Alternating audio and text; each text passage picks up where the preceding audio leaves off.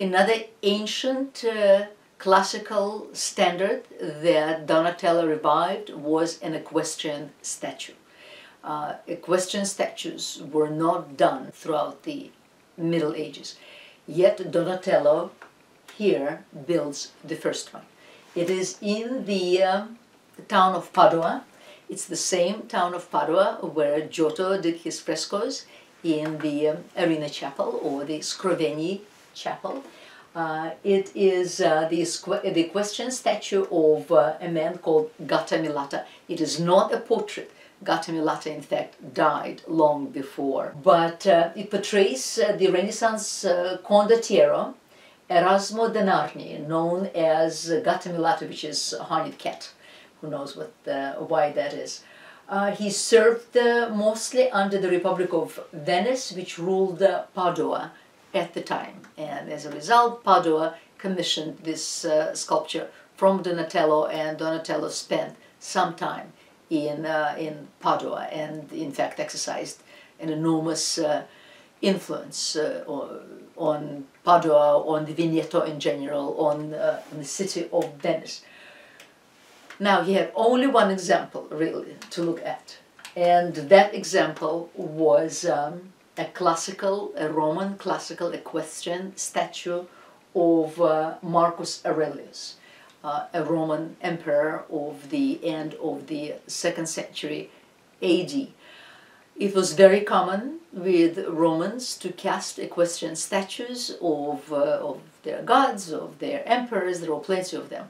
But with the advance of Christianity, those sculptures, those statues were considered pagan, those emperors were pagan, and bronze was very expensive, so they were all melted down for the use in coins, for the use in weaponry.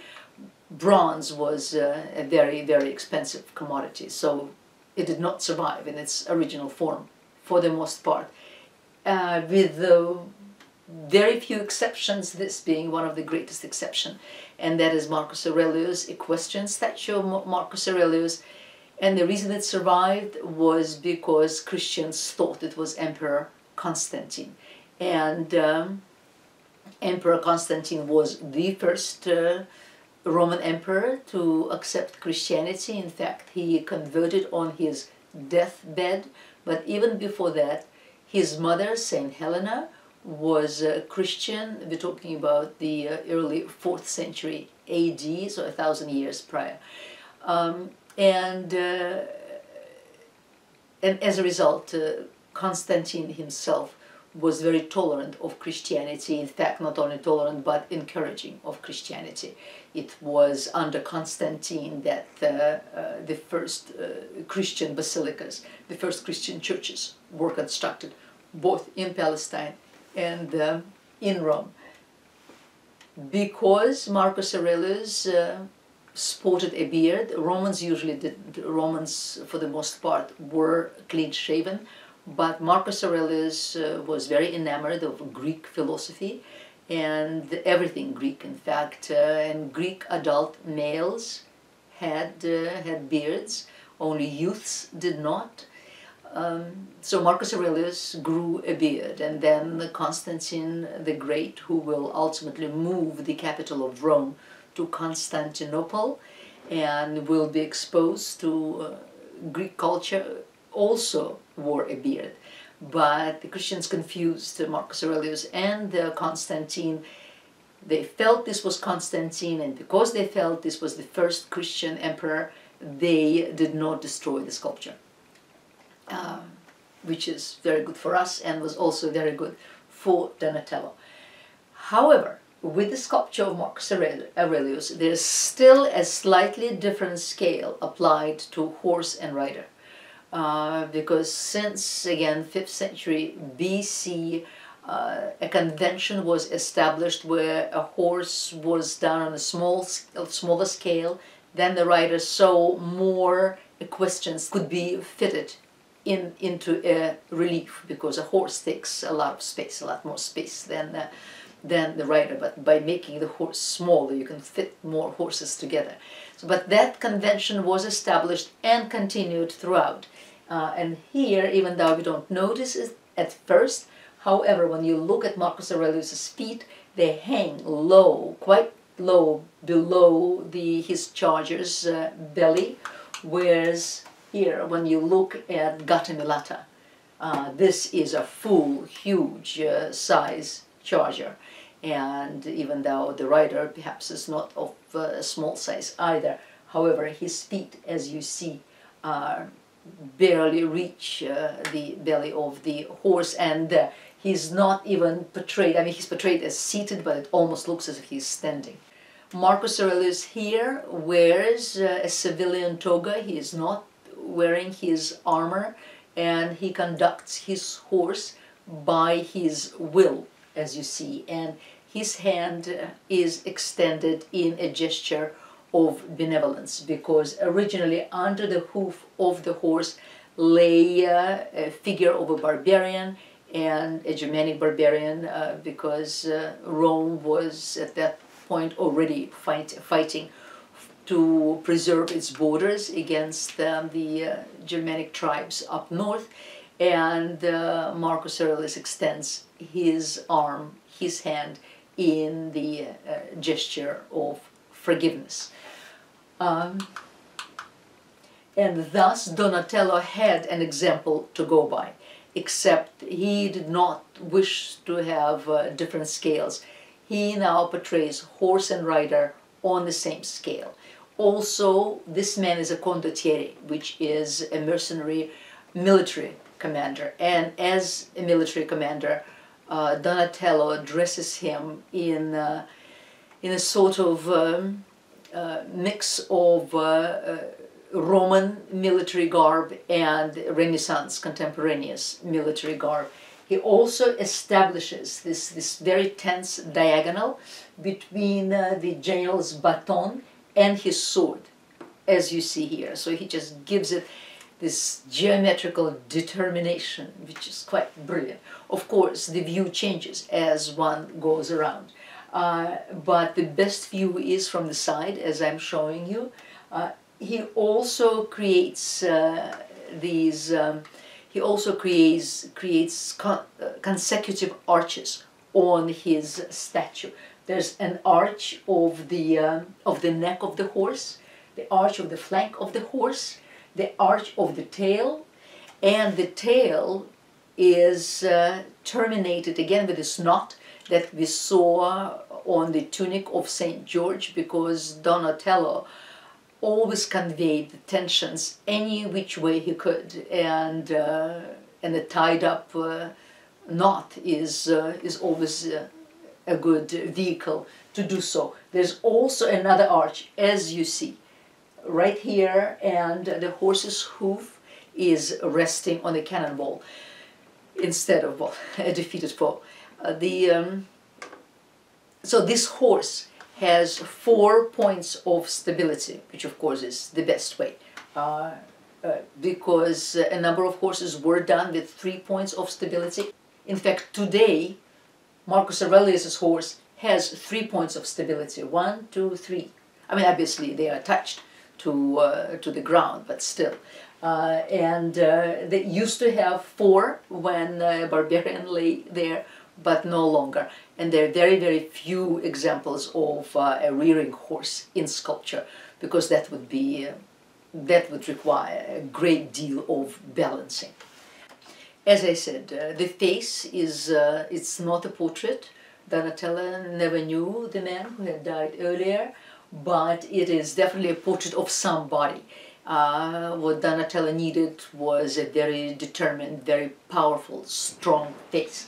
And strong face we have, this very strong chin, exposed forehead, projecting brow, the sunk eyes, a face full of determination. As such, it became the first equestrian statue of the Renaissance. Right here. The statue of Marcus Aurelius, well, today it is inside in a museum, but for centuries it sat on top of the Capitolian Hill, and today we have a copy of it, right here. And here is the difference, or the comparison, of the two, as you see. Marcus Aurelius is wearing his civilian garb, whereas Gattamelata is in his military getup. However, just as is the case with Marcus Aurelius, Gattamelata also conducts this enormous charger by the strength of will. As you see, his stirrups do not touch the body of the horse, and the reins are slack. So he does conduct the horse, just as Marcus Aurelius does, by the force of will. And now we go to architecture. We looked at sculpture, we go to architecture. In classical Greek architecture, there were three basic types of architectural orders. One is called the Doric order, second the Ionic order, and third a Corinthian order. And here's the difference. The Doric order came first, and Greeks loved Doric best. The Doric order consists of a column or a shaft that is fluted. In other words, it is grooved, and the grooves meet at a relatively sharp angle, right here. It sits directly on the ground. It has no base. For a capital here, that's the capital, it just uses a very plain stone pillow, unadorned. And then its frieze consists of these designs. It is, in the middle there is a flat space called the metope, and then the three groove elements that are called triglyph. Triglyph, three glyphs, three grooves. Two immediately visible and half of each on the side. Most probably this style goes back to wooden architecture, and when we think of wooden houses today and the construction of the roof, then the beams project. They project, and then the ceiling of the attic is placed on them. They also, and then the ceilings are based against them from the bottom. But these beams project, and that's what this probably refers to. These projecting beams, because the temples, original Greek temples, were built of wood, but then with time they began to be built of stone. But now that the feature became stylistic, perhaps they wish to imitate it as these triglyphs. But in the middle there is an empty space, a flat space. So thus Doric architecture. Then the Ionic order that followed the Doric order is a more elegant order. Doric is usually very muscular, very staunch, very powerful, and often quite short. However, the Ionic order is usually taller. It acquires a base. The column itself now sits on a base. The grooves on the column, the flutes, now do not meet at a sharp angle, but they meet at a sort of a fillet, at a flat fillet, right here. Now the capital acquires the look of ram's horns, perhaps. I mean, ultimately, most of the architectural elements are taken from nature. And then the Greeks who loved to decorate their temples. But here they could decorate metopes one after another as, say, separate leaves in a book. They wished a continuous decoration. So they abandoned the triglyphs and introduced a continuous frieze where they can do sort of a film decoration. And then the third is the Corinthian order, which is essentially identical to the Ionic order except for the capital. And even the capital has some remains often of the Ionic order right here. You see those volutes, the ram's horns. But otherwise the Corinthian capital is based on a plant that grows all around the Mediterranean. It's called the acanthus plant. And that plant was considered very beautiful. and the leaves of that plant were stylized and used in the Corinthian order. Here we have it. This is Doric, Ionic, Corinthian. In the Doric order, as you see, very plain capital, and then the triglyphs and metopes would be decorated. Here, the Ionic order, the column now sits on a base. The grooves, you see, have little fillets in between them. Here they don't. The capital is ram's horns, and there's a continuous frieze. And then finally the Corinthian order, right here, the same column as the Ionic order. Then here we have these leaves, the acanthus leaves, and then frieze can be decorated in the same fashion as the Ionic frieze. This is the great temple of Parthenon in Athens, in Greece, and it is a Doric temple. So as you see, the metopes and triglyphs here, this is all that's left of it. And then the flutes that meet at an angle, and they sit directly on the ground, on the stylobate. Here is the Ionic order.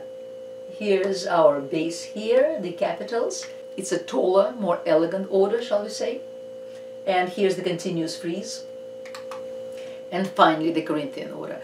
Greeks didn't really care much for the Corinthian order, but Romans loved it. Romans used the Corinthian order everywhere. Now these are important to remember, because Renaissance architecture will wholesale be using classical orders, and it's important to distinguish the Doric order from the Ionic order from the Corinthian order. But now we're still in Florence, and here's our baptistry right there. We had just in the previous lecture we covered the baptistry and its doors, and now we come to the cathedral itself. The Florentine cathedral, as we see it, began in the year approximately just before the year 1300, and it was a Gothic cathedral. Well, Italy never really accepted Gothic, because classical Gothic requires dissolving of walls, and Italians loved their walls. They kept them warm in the winter, they kept them cool in the summer, plus they loved decorating their walls, they loved their frescoes. And so when Gothic came to Italy, it came transformed, and mostly it came to the north of Italy, well, Milan of course, because Milan was under the influence of the French, and Gothic was born in France. But the further south it went, the lesser Gothic we see. Florence, however, built their cathedral in this new style that was considered a new style at the time, which was Gothic style. Here we see it. Now, when we see the cathedral, we should remember that the facade actually was not built until the 19th century. So it stood before the 19th century without the facade. They also made this enormous basilica, and at the end of the basilica, where the so-called transept was, the crossing of the transept and the nave, which was octagonal, they made it extremely large, huge. Right here, as you see, it consists of 4 very large bays.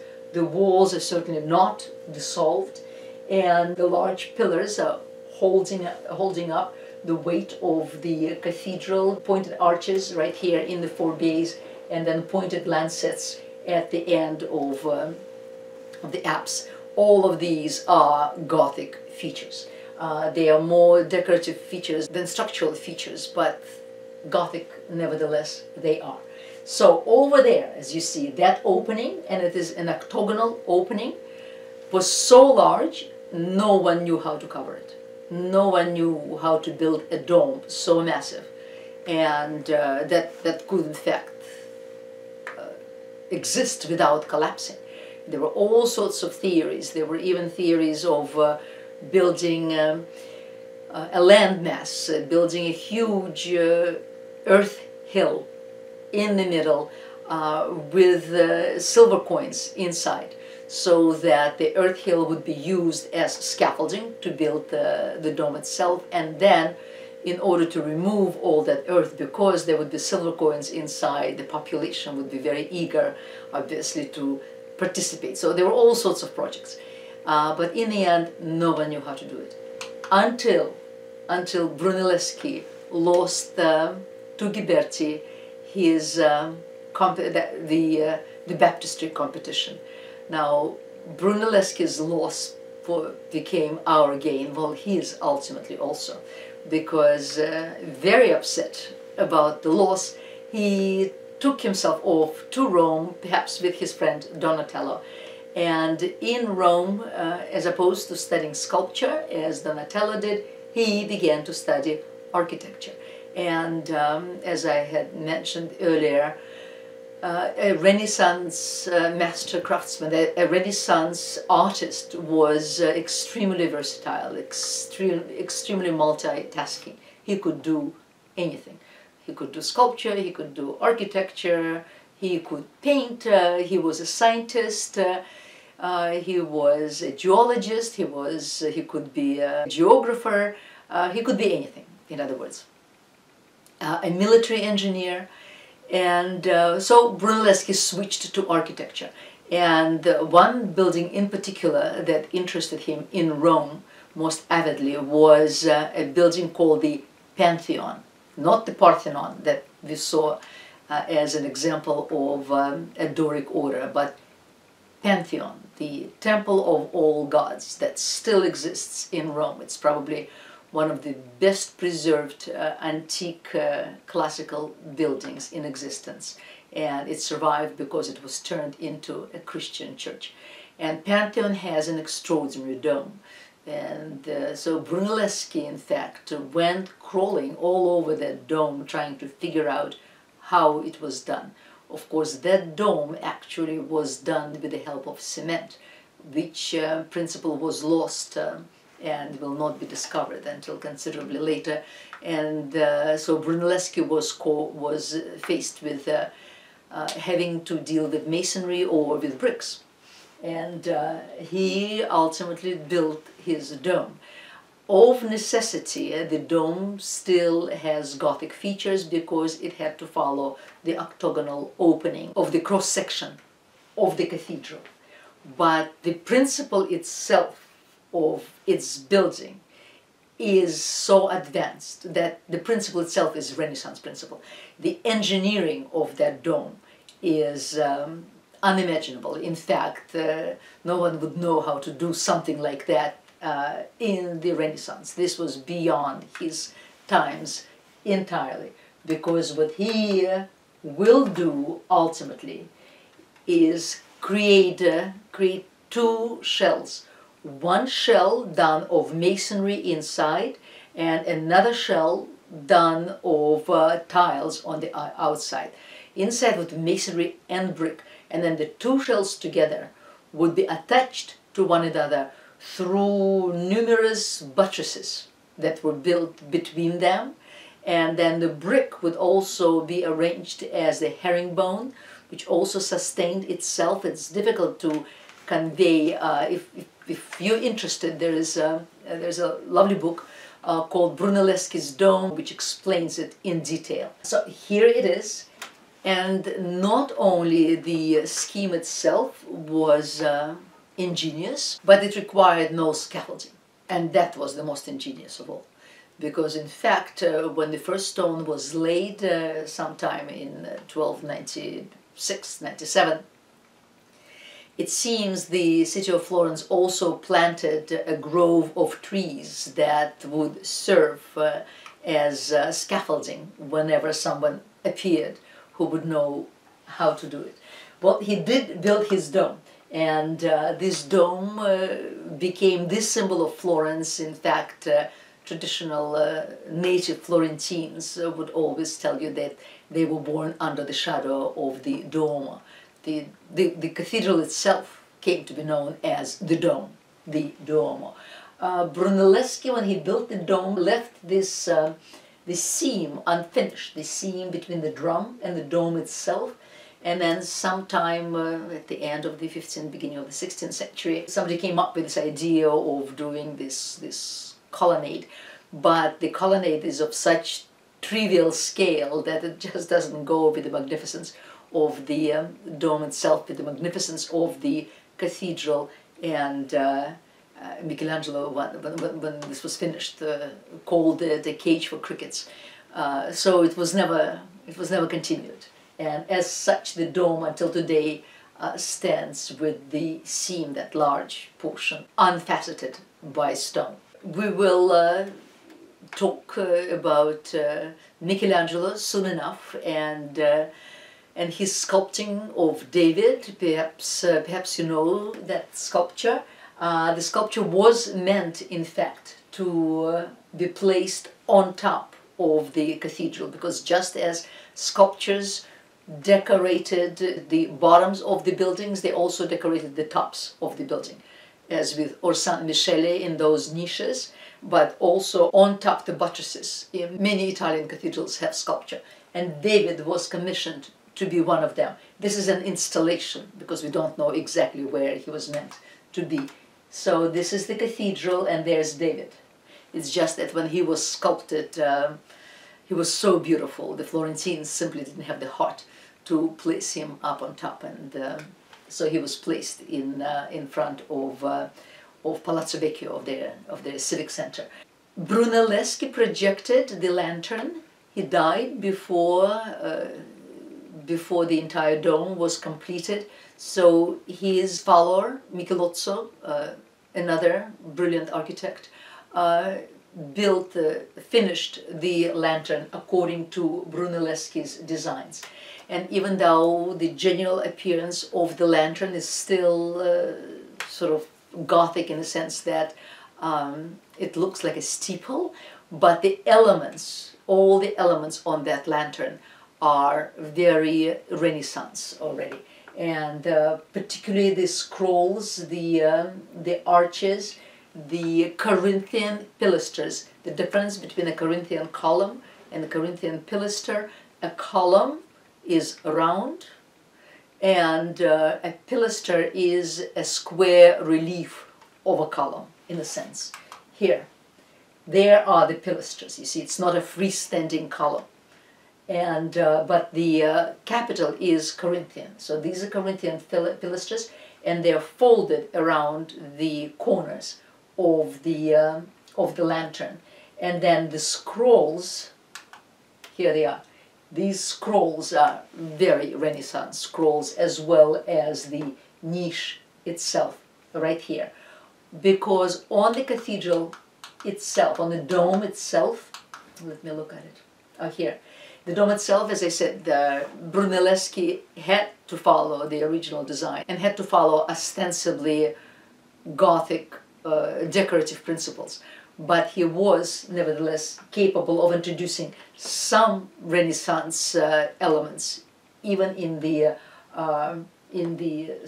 dome structure as well. Right here, these exedras right here are also quite Renaissance, with rounded arches and the proportions and harmonies of Renaissance architecture. So here you see it, but also in the lantern.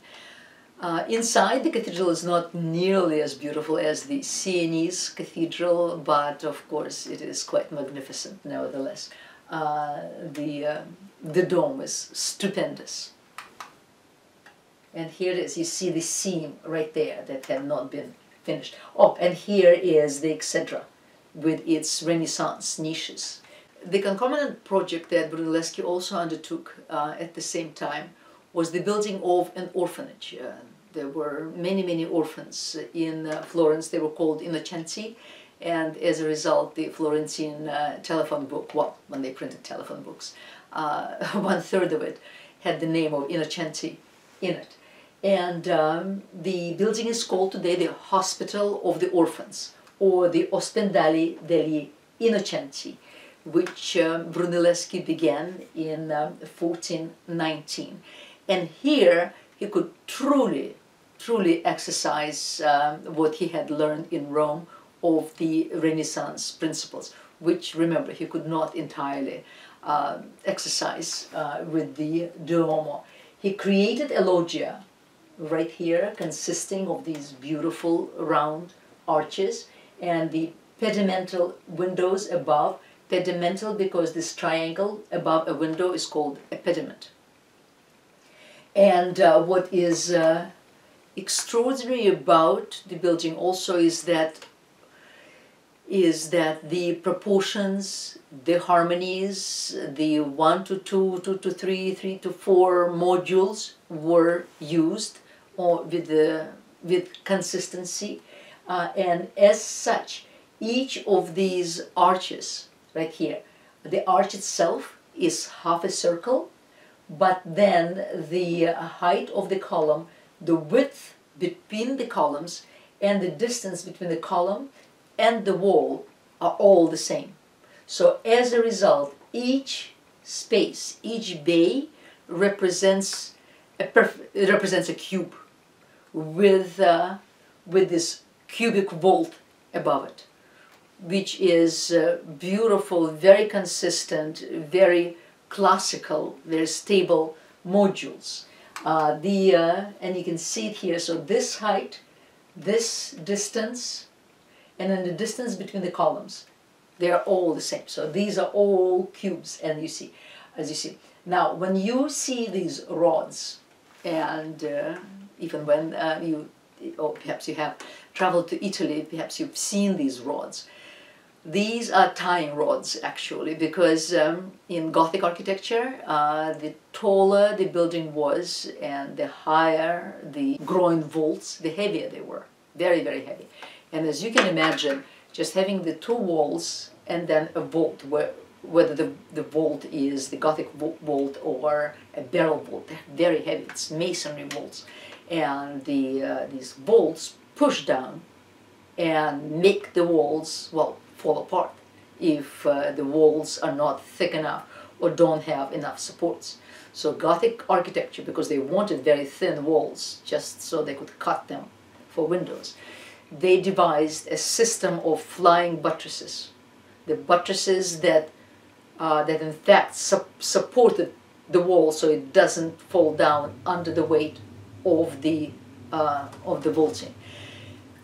But the Italians hated these buttresses. They felt that, in fact, it was the Italians who called the style Gothic, which is a misnomer, because Italians felt that only barbarian Goths could come up with such visually defective architecture. But Gothic style, in fact, was born in the early 12th century in Paris. So Italians didn't like it, but they still needed for these walls to be stable. So as a result, they felt that these tie rods, these metal tie rods that actually connected the walls together, were had a better visual effect than the flying buttresses, and that's why you will see these tie rods in a number of Italian buildings. So this Ospedale degli Innocenzi was a great example of Brunelleschian architecture. There's a film called Tea with Mussolini that was made in 1999, and it is semi-biographical, semi-autobiographical film directed by Franco Zeffirelli about his youth in Florence. And Franco Zeffirelli, who died just recently, I think at the age of 100, was a great cinema director, opera director, a designer, a great artist. And this film actually has Cher in it, which is brilliant, with all and a number of those English dames. It's a brilliant film, and it shows the orphanage in the film, because the young boy, young Zeffirelli, presumably was in fact a denizen of this place. Civic architecture also became very important, domestic architecture, and the example that will be followed for century afterwards not only in Italy but elsewhere as well, including America, is the building that was built for the Medici family. It was built for the founder of the family, Cosimo de' Medici, back in the middle of the 15th century, and it was built by Michelozzo, the same man who finished the lantern on the Florentine cathedral. The building is called today Palazzo Medici-Riccardi because at first it was the Medici mansion, and then the Riccardi family bought it later, so it's called the Medici-Riccardi. The Michelozzo built it on the commission from the Medici and became a prototype of Renaissance civil architecture.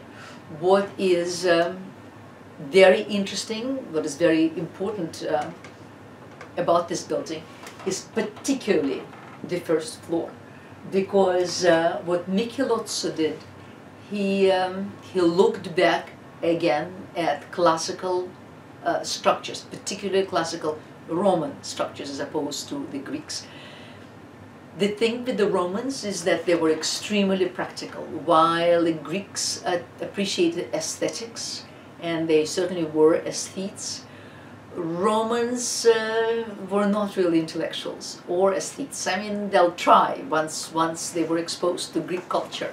They will put on aesthetic airs as well.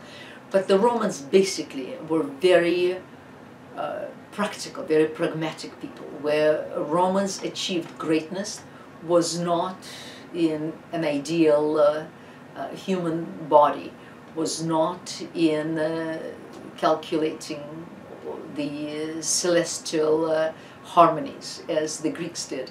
They achieved lasting importance through their practical matters, and that is building bridges, building roads, and the most importantly codifying the Roman law, upon which in the end Napoleonic Code was based, and even contemporary law is based, certainly in Europe, and in our case Louisiana and Quebec, and even English law that is common law nevertheless looked very carefully at the Roman law. So Romans were very practical people, and they also loved hygiene.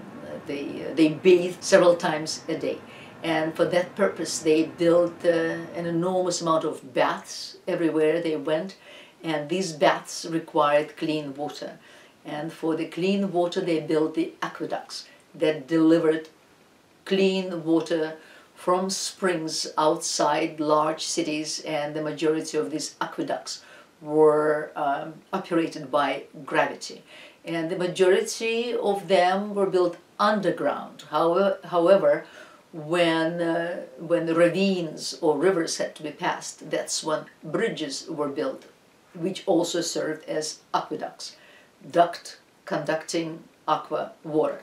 And this is one of the famous Roman aqueducts. It is located in the south of France, and it's called Pont du Gard. It is a tremendous structure. The water was sent through the channels up above, but otherwise it served as a bridge. It still serves as a bridge. And what the Romans did on the surface was use the so-called rusticated design. They did not care to cover these structures with polished stone, or even less so with very expensive marbles. They wanted this rough, rusticated style because, for one thing, it conveyed the unstoppable, determined Roman will that ultimately conquered the entire Mediterranean area.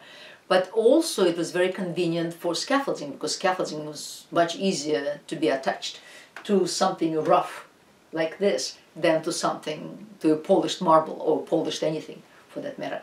And these aqueducts, and in fact the bridges as well, of course, as part of them, were very closely guarded, and once in a while, well, always were repaired, always kept in a state of repair, because the cities depended on that water for their daily life. Well, Michelozzo adopted that rustication to his Medici Palazzo, and the first story, as you see, gives this impression of strength, of might, of stubbornness. And the Medici family ultimately will rise to become the #1 family of Florence, and with time of Italy, really. It is to the Medici ultimately that we owe great works of Renaissance. It was the Medici who paid Brunelleschi for the cupola of Florence. It was the Medici who commissioned Donatello to cast the statue of David. It was the Medici whose money supported the arts of the city consistently. Again, if you're interested, there is a series called the Medici Kings of Florence, Rulers of Florence, on Netflix, and it's very well done as well. And you can see a number of buildings there, and the methods applied.